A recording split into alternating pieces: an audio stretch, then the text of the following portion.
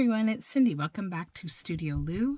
Today I am here to thoroughly horrify and terrify you with my hands because they are dyed pink in all the creases and crinkles of my fingernails and my hands. So I apologize. Probably for the next few videos you're going to be seeing a lot of the result of avocado dyeing, but I'm here to share my results because I had a lovely day yesterday of avocado dyeing and I did all sorts of stuff. So let's start with crinkly things. So these are my, they're huge, they don't even fit in camera, but these are my bottom on my tray parchment papers that this one has a doily that was sitting on it to be dyed, and you'll see that there are flecks of like really dark color. So I guess I could give you a quick rundown before I jump into everything I've dyed here, or I could just talk about it while I go. These are the parchment pieces that I avocado dyed.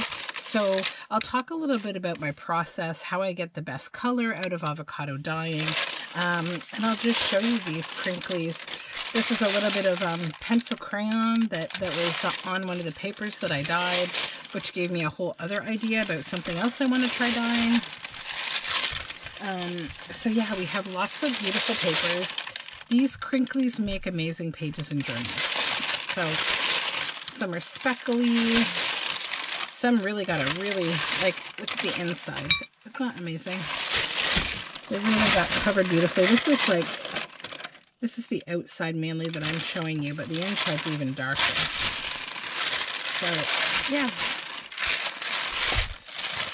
Okay, let me just clear away these loud crinklies. Okay, calm blue ocean again. Hold on.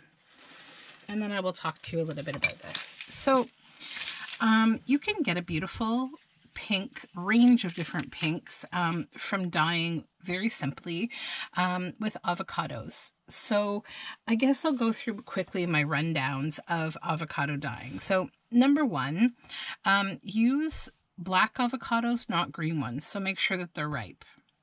Then you're going to cut them open. And you're going to scoop out all the green and make a beautiful guacamole. Make sure it has a lot of lime juice, a lot of cilantro. Yum. Then take what's left over. That means your nuts as well as your skins. Now you don't have to scrape them to death on the inside to get all of that green out. It doesn't matter. You're going to strain this later anyhow. So let me just grab some paper here as I talk to you, and I'll just flip through and show you some of my results. So once you've got your skins and your nuts, throw your skins in a pot and then take your nut and cut it in half. Now be extremely careful doing this. If you have like a rubberized mat or something you can sit your nut on, especially if it's still all slimy from the avocado, to cut it in half. You don't want it to slide and then you hit your fingers with the knife. So just be super careful doing this. But you really do need to cut open that nut to get the good pink, because the majority of the pink actually does come from the inside of the nut. These have some spots on them. This is from a large pan that I have that it's kind of helped me develop my signature when I'm doing my dyeing of my paper. You'll often see spots in the paper that I dye. So then once you've got your nuts cut in half, throw them in the pot with your peels. So then once everything is in the pot, you're going to fill the pot with water right above, you know, a little bit above the line, maybe an inch to an inch and a half above the line of avocados and nuts. I'd recommend using an entire, like a bag, like 8 avocados if you can, to get a good amount of material to create, you know, a good amount of dye. So once you've got it covered in water, bring it to a boil. Let it boil for about 10 minutes or so, but not too much because you don't want to boil off all of the water. Then just bring it down to a simmer. And, you know, hopefully you've got enough water that, you know, you feel like you're going to have, you know, about, I would say, I'm trying to think of how to I'd say like at least 8 cups of water, right? So hopefully a little more, because you want a good consistency. Like your pot should be about this full of both water and avocado. So let it just simmer on low for an hour or two. The longer the better, and you will start to see that color mature. Now, once you get to the end of boiling and the beginning of simmering, just stop for a moment. Add about 2 tablespoons of vinegar. That's going to help to just preserve your dye if you want to refrigerate it, if you can't use all of it right away. It's just going to be a preservative. If you do want to keep some of your dye, do keep it in a jar in the fridge. Don't keep it out because it will develop mold. Over probably a week, it will develop mold, even with vinegar. Rubbing alcohol is an option, and to keep it a little longer, it will probably last about 3 weeks with rubbing alcohol. This is sketchbook paper. What I showed you before was copy paper, but this is sketchbook paper. So then once you've got your vinegar dumped in, also add about a teaspoon of baking soda. The baking soda is going to essentially help to rise the pinkness out of the pit of the avocado. And that's how you're really going to get this more burgundy color, just by the way that the baking soda, as well as the vinegar, change the dye. So eventually you're going to allow that to keep simmering until what you see is a very nice darker shade of avocado dye. Then you just basically strain it again, you're straining for the first time. So you're straining it now into another pot. You've gotten rid of all of the peels and the pits, and they're sitting in a strainer basket now.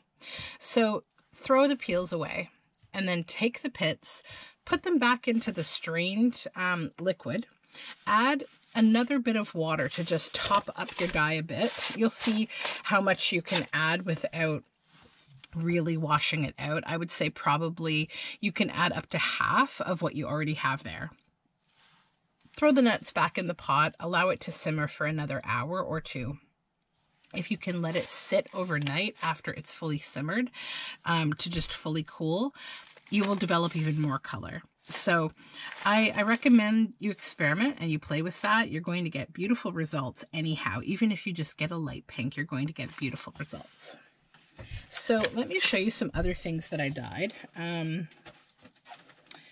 dyed a lot of paper,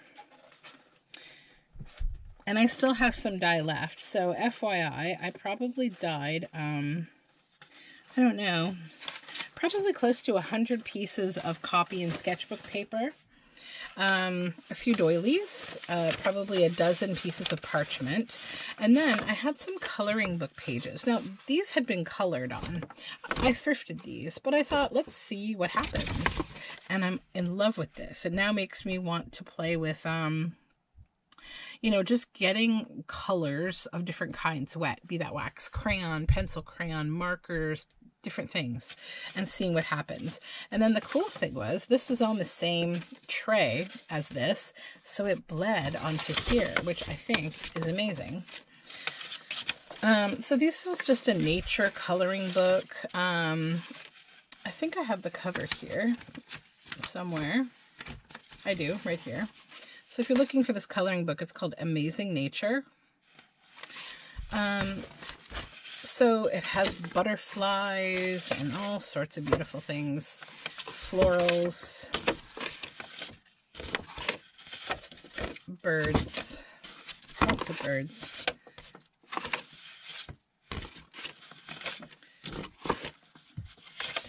So to show you all of these, because they're dragonflies, bees and flowers, and these are double-sided. So that's the coloring book pages. Now let me move this stuff and I'll show you some other things that I dyed. Okay.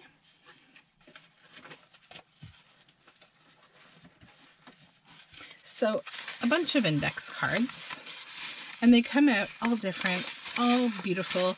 You can soak them for longer if you want a really darker color. You just let them sit in the dye while you're, dyeing. This is from like just a single dip.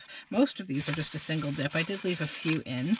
This is the spotting. So any kind of a rack, or if you have any kind of racks, like oven racks, cookie trays, different kinds of pans. This is, I think, a pizza pan, because you want that heat to come into all those little holes and cook the bottom of your pizza crust. It will always leave some kind of a beautiful mark. So that's something to consider. The other thing that can leave marks on your paper are folds. You can fold your paper before, you can crinkle your paper before you dye it. I should have done some of that to show you what it looks like. Clearly you can use doilies, like plastic or vinyl doilies. Just, don't get too hot in your oven. The other thing I should mention, I didn't even finish telling you what to do here. So we talked about the kind of avocados you want: black, ripe, keep the skins and the seeds, cut the seeds open, put them in water, add vinegar and baking soda, and, then strain everything after it's boiled, then put it all back on the heat, on low heat with the nuts. So then you've got a pretty rich dye. You can strain it then again if you'd like it extra strained. Then when you begin dyeing your paper, basically you're just dipping it and you're going to put it on trays. You can dry this at, warm temperature outside if you like. I live in Canada, so my time is kind of limited. So I dry in the oven at 200 degrees. It takes about 5 to 25 minutes, depending on how much paper you layer. You may or may not want to layer your papers. The papers sitting on top of one another will leave like a mark. Like if this is a piece of paper on the corner of another, you're going to get a mark here from that piece of paper. So just remember that. If you want, simple single pages, lay them out that way. Let me grab these. Sorry, I just have this big bag of dyed things. So yeah, lots of index cards. Then I also have these CD envelopes, and these were such a great find. I thrifted these. I never find any kind of CD envelopes, but they're nice, thicker paper, and I love the effects of how the dye took on here. It's like very watercolory, beautiful. I did some with the dots as well, and I'm really happy about these. So, yep, those got dyed.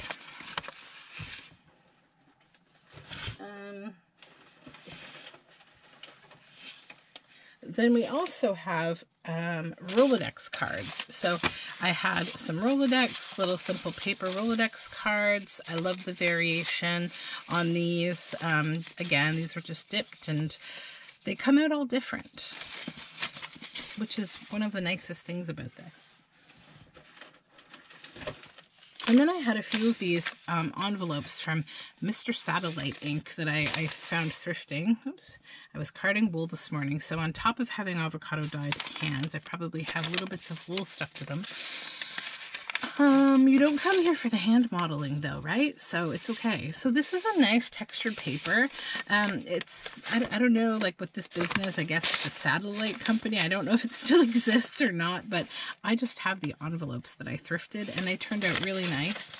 So when you're dyeing envelopes, I recommend open them up and don't lay anything on top of the glue because it will stick to that other piece of paper.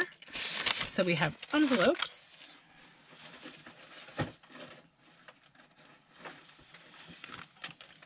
And then I had one 45 record sleeve.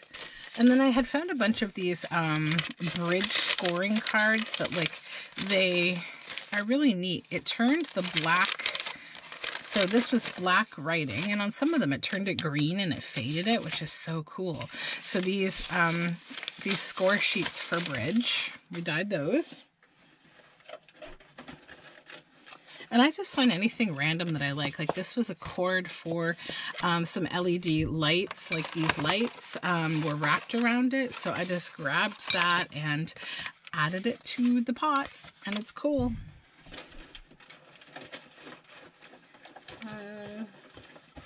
Okay, so I think that's all the different paper things. So then the next exciting step. So then you're left with, you know, a certain amount. By this time, hopefully you've used a lot of your liquid, but you probably still have a lot left. So what I do when I have a lot left still is I raid my lace bins. Let me move some of this. And I dye lace, I dye fabric, I dye whatever I have handy. This is why it's great when you're thrifting. If all you're finding is kind of boring white, you know, lace or whatever that doesn't really make you that happy, never fear, because you can create beautiful colors easily. So these were from a wedding dress. They were very white. They have these sequins. And then these are like collars that are lace.